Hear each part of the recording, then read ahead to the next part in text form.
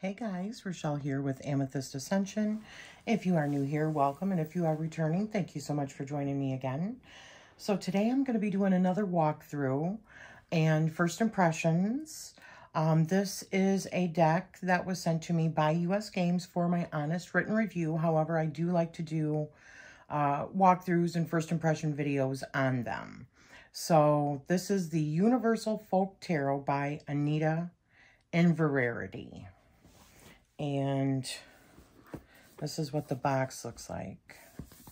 Look at how beautiful that is. Universal Folk Tarot deck and book set. Same. I love it when it's on the side, both sides, so no matter which way you have them on your shelves. As I stated before, most of the US Games boxes that I've seen are coming out like this. I like it. I think it works. This is a heavy set. Oh, here's what the back looks like. Universal Folk Tarot. Scottish artist Anita Inverarity created Universal Folk Tarot based on the Waite-Smith framework interwoven with narratives from world folklore and mythology. The deck and its universal stories are rooted in healing energy and deep, compassionate understanding, yet also offers the opportunity to work with the shadow self. For each card, the characters are gifted with animal and crystal companions that bring their own particular medicine and vibration to support readers on their journey. This 244-page illustrated guidebook explores the lush symbolism and meaning of the 78 painted edge cards. Wow, that's beautiful. And this is a chunker of a book. A chunker. Let me just show you that really quick. Look at how thick that is. That's so nice. Another thing that I'm really noticing out of a lot of the US Games decks is the quality of the books. The books are on really nice, like premium thick paper. So, like photo paper, right? I mean, it's just beautiful. It's definitely not your average book. These are not your average books. So, Universal Folk Tarot. So, we've got an introduction. We've got the Major Arcana, the Suit of Cups, Pentacles, Swords, Wands, using the cards, about the artist and author, and acknowledgements. Introduction to the Universal Folk Tarot. Okay. Using the cards. I wonder, let me see what page that's on again. Wonder if there's any spreads there. Is that 239? Yeah.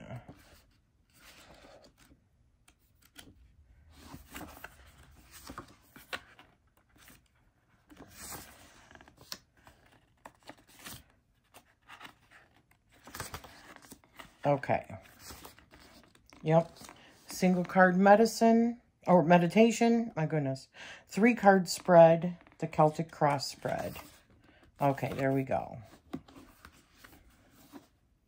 So we'll dig into this when I pull out a few cards for readings, because I don't have access right now to all of my decks downstairs in order to do any pairings for you. So I'm just going to pick a few cards or depending on how long the book is, and read for you after I do.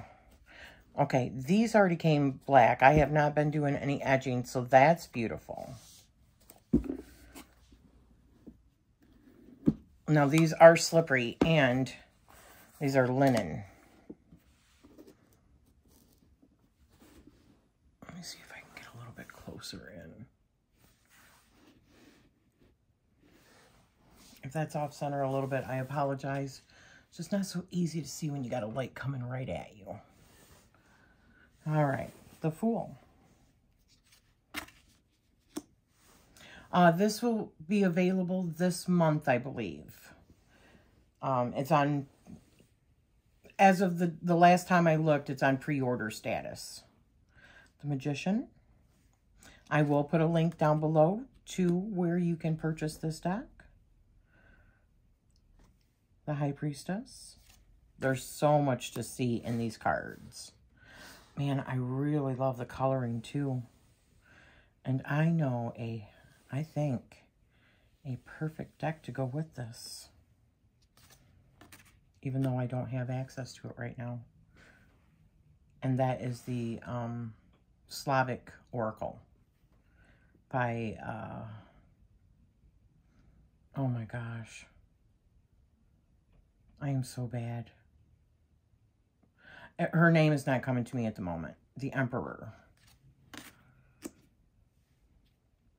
The Hierophant.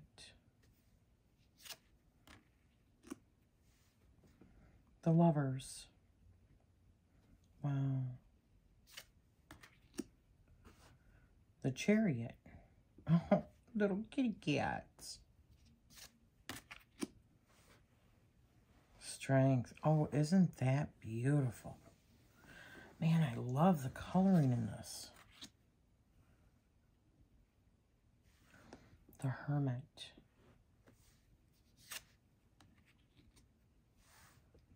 Wheel of Fortune.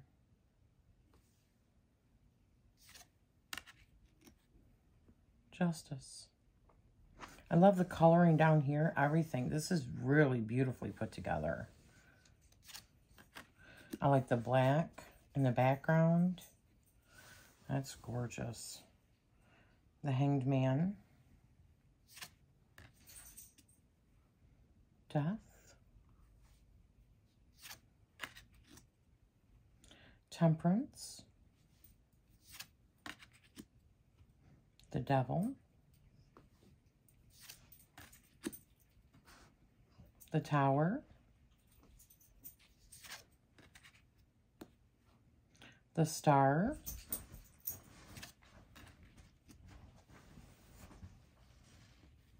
The Moon. Oh, baby, lay down, honey. The Sun. Judgment. The World. Ace of Cups. Compassion. Oh, look at that. There's a keyword. Two of Cups. Eternity. Three of Cups. Coven. Four of Cups. Unfurl. Make sure you can still, okay, yes. Five of Cups, Sorrow. Six of Cups, Joy. Seven of Cups, the Conjurer. Eight of Cups, the Trailblazer. I'm liking the choice of words that are being used for this. Because I can see these words. It's not necessarily always what I think of for these, which is good because it's expanding my perspective a little bit, my perception. Nine of Cups, the Wishmaker, of course. 10 of Cups, the Light Bearers. Page of Cups, the Tea Leaf Reader. Oh, that's cool. Knight of Cups. What is that? The Kelpie Keeper. Interesting. Queen of Cups. The Coral Queen. Beautiful. King of Cups. King of the Sea. I like that. Now we've got Ace of Pentacles with the Investor.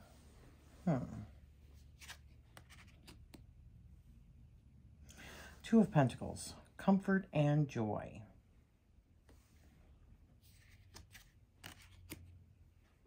Three of Pentacles, Harmony.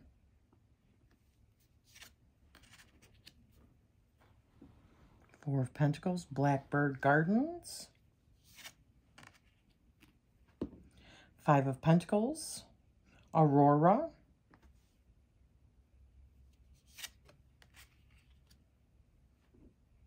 Six of Pentacles, six for gold. Huh. Seven of Pentacles, Flora's Garden. Eight of Pentacles, Jackalope Garden. Huh. Nine of Pentacles. What is that? Scathach? Scathach. Or I don't know. I'm sure that's probably Celtic or something, and I'm totally butchering it.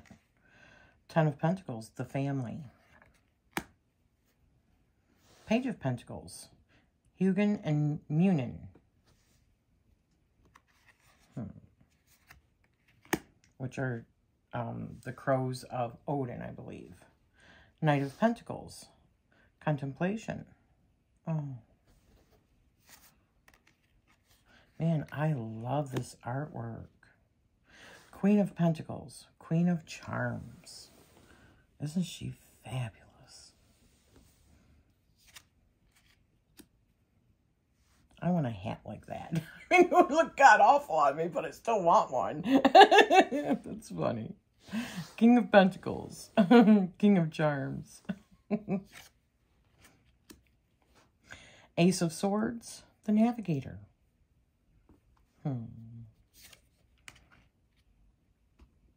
Two of Swords. Trust. Yes. Three of Swords, Deidre of the Sorrows. Huh. It is a beautiful image.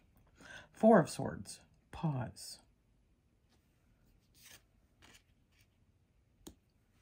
Five of Swords, The Vanquished. That's interesting. Six of Swords, Departure. Seven of Swords, The Opportunist. Huh, yeah.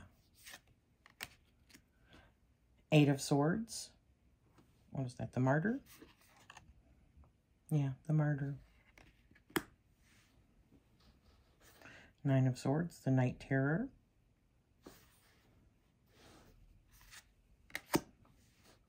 Ten of Swords, the Defeated. Page of Swords, the Apprentice. Knight of Swords, the Challenge. Queen of Swords, the Diamond Queen. And the King of Swords, the King of Reason. Then we have the Wands. The Visionary, Ace of Wands. Two of Wands, the Dreamer. Three of Wands, Fortune and Favor. Four of Wands. What is that? Haime and Hearth? Haime and Hearth? Huh. Five of Wands. Stain and Sinaccio, or Sinachi. Six of Wands. What is that? Silt and Silver. Seven of Wands, the Frontier. Eight of Wands, Ariel. Nine of Wands, the Ascendant. Interesting. Ten of Wands, the Journey. Page of Wands, the Messenger. Knight of Wands, Ellen of the Ways. Queen of Wands, Queen of Confidence. And King of Wands, King of Knowledge. All right, let's see how, let me see if I can pull this back a little bit. Let's see how this shuffles. Oh, there's the backs. Those are pretty. This is a little bit bigger of a deck.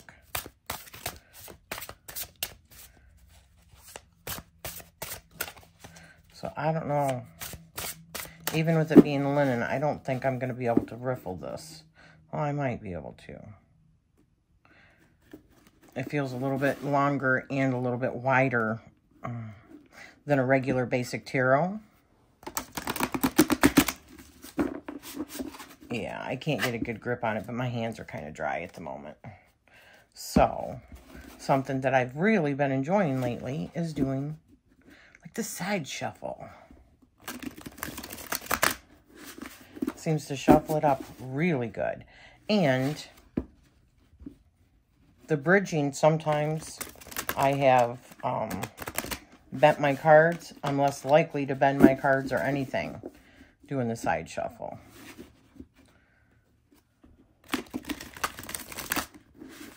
And with it being linen, it side shuffles beautifully. All right, so we're going to fan this, seeing how it is a beautiful, beautiful linen. And let's pick, let me move that out of the way. Let's pick a few cards to read. Nine of Cups, the Wishmaker. Let me make sure I'm in. Okay, so for the Nine of Cups, this is what it looks like.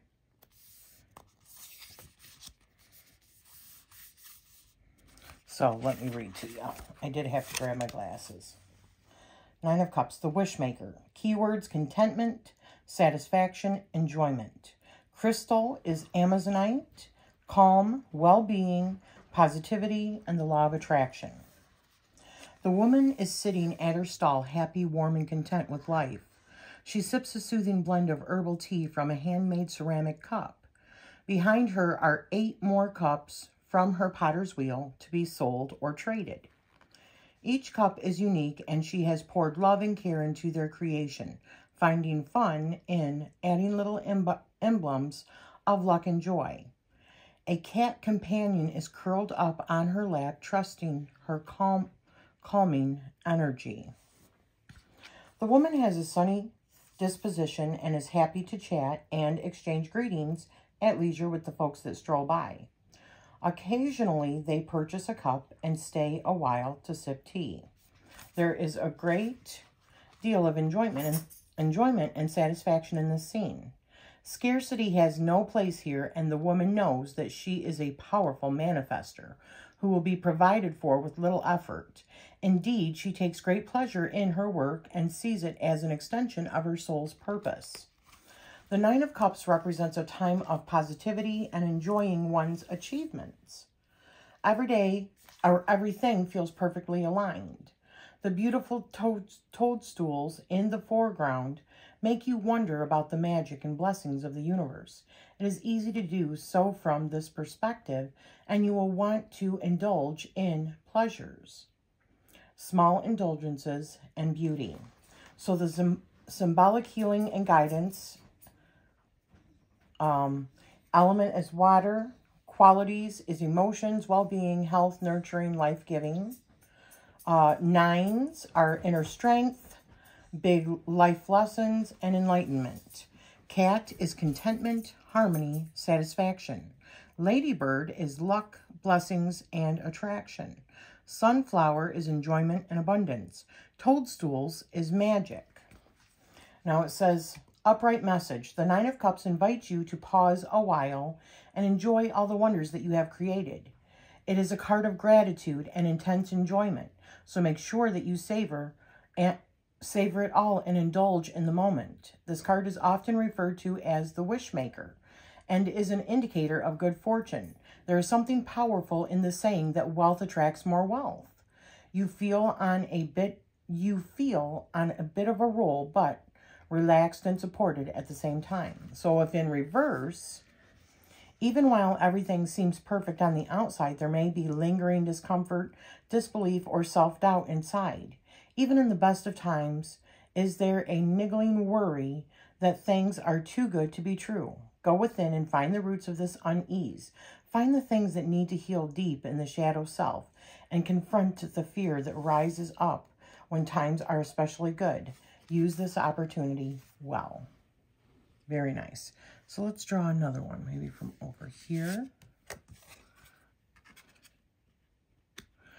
Oh, Eight of Swords, the Martyr. Okay, and that is, this is what that looks like in the book. Eight of Swords, the Martyr. Keywords are restriction, bondage, self-sacrifice, victim mentality, and martyrdom. Crystal is shungite, purification, release, and absorption. A woman is bound and blindfolded in the center of 8 swords. On first appearance, she seems captive and sacrificial. On closer inspection, it becomes evident that her bindings are quite minimal, and if she removed her blindfold, she would see the scissors hanging around her neck. Freedom is really just a snip away, and these restrictions are of her own making. A group of sparrows looks on in bemusement at her predicament. They are wondering whether to start a chorus to jolt her awareness. Even the one flying past seems to make no impact. Sparrows represent empowerment, allies, community, and safety, all of the things that she perceives to be inaccessible. The symbols of each planet embellish the hilts of each blade. They reveal that help is at hand from the universe, and it is always available to us. On the blindfold is a representation of the all-seeing eye, which indicates a deeper intuition within. If she watches the self-sabotaging thoughts go by, she might reach that place of understanding and internal release. Symbolic healing and guidance. So the element is air. Qualities is truth, intellect, and justice. 8s are strength, prosperity, infinite success. Planets are universal support. The sparrows are empowerment, community, and protection. The blue moon is growth, self-discovery, depth of wisdom. In the upright message, there is a feeling of being trapped and immobilized. Right now, you can't see a way forward and don't recognize the options that may be open to you. There are limiting thoughts at play, low vibration, ruminations, and unnecessary worry. The Eight of Swords asks you to go deep within yourself to separate your current mindset from actual reality. Learn to recognize the self-sabotage and victim mentality that only keeps you stuck. Surrender and trust that you are supported. Then take off the blinder and take one step at a time. Breakthroughs are close, and there are major lessons to learn with this 8. So the reversed message is, it could be that limiting patterns and self-sabotaging behaviors have become deeply ingrained and are causing you anxiety. You trust yourself so little that you are frozen and afraid to move forward. Unfortunately, you trust others even less and may be blaming them for your pain or your predicament. Something has to change, and the reverse position can indicate a breakthrough if you are prepared to work on releasing the deeper issues at play. Man, these are so good. There's so much information. Okay, let's just draw one more from over on this side. Ooh, the Empress. All right, so let's see what it says about the Empress.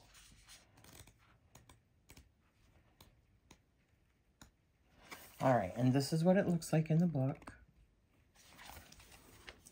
The Empress. Keywords: beauty, fertility, abundance, maturity, unconditional love, femininity, nurturing. The crystal is garnet, love, devotion, beauty, and balance. So the Empress sits in her beautiful garden, supported by comfortable cushions and sheltered by rich drapes and tapestries. She is relaxed and aligned with nature. Though her nobility is evident in the abundance of jewels and fine clothes she is wearing. Garnets are her chosen stone, earthy, passionate, and balancing. They are also linked to the pomegranates springing from the rich soil, a symbol of new life and abundance. The Empress wears a crown of freshly picked flowers, and little green shoots of new growth are prominent in the scene. In her headband, she sports 12 garnets, which represent the 12 signs of the zodiac, her celestial subjects, and her realm. She has great compassion and understanding for all her people. Ruling over her realm is the planet Venus and unconditional love. Venus can be seen in the night sky and is also depicted in some symbolic form on her pillow in the foreground. Okay, I see it. The Empress is blooming into full maturity and enjoying the fruits of her success. 2 families join her under the stars. The owl represents her wisdom and inner knowing. The rabbit represents fertility and feminine energy. This card is all about fertility, creativity, abundant ideas, rich rewards, and unlimited potential coming into being. Sometimes the Empress may be portrayed as pregnant, but she is mostly about nurturing, and she is the earthy embodiment of the great Mother Earth deity we recognize in mythology. So the symbolic healing and guidance, we have pomegranates, new life, abundance and fertility. Garnets, we have love, passion, earthy pleasures. Owl, we have wisdom, knowledge, growing maturity. Rabbit is fertility, high energy, and creativity. And Venus is love and beauty. Now, the upright message is, the true road to success is through the beauty of enjoying what this life or what this earth has to offer. Indulge in pleasures and self-care. Nature rises and falls regardless of pursuit, so sit back and enjoy its bounty and the more sensual aspects of life. Everything that you require is manifest now, and it is overflowing abundance. Oh, and it is in overflowing abundance. Bless others with your compassion and care as you enter into a period of growth and gratitude for all that you have. So the reversed message is, slowly, stop. There may be feelings of dissatisfaction or a lack of enjoyment in the things that you have around you or your life situation. Those nagging feelings of never enough are a call to look at your feelings of scarcity and whether it dominates or causes blocks in your growth. Embrace self-care as the first step. Actively enjoy nature, new people and places. Practice feeling blessed and giving gratitude for the small things in life. Try to fill your own spiritual cup first and often. Man, oh man, oh man. What an awesome deck. I love the cardstock. I love the images. The artwork is beautiful. The book is really, it's high quality. The whole deck is really high quality. The production value of what I am seeing that has been coming out of US games is phenomenal.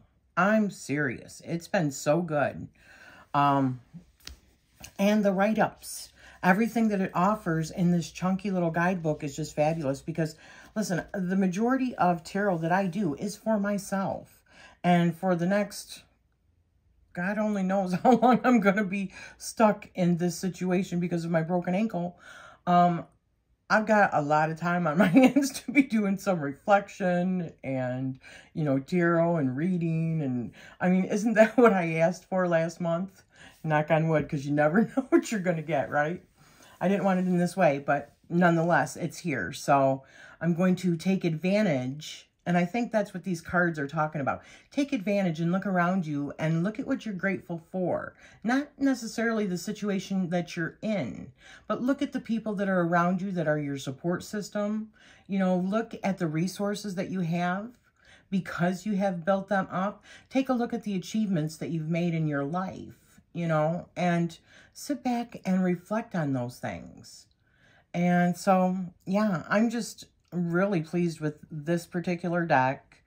And I thank you for spending this time with me.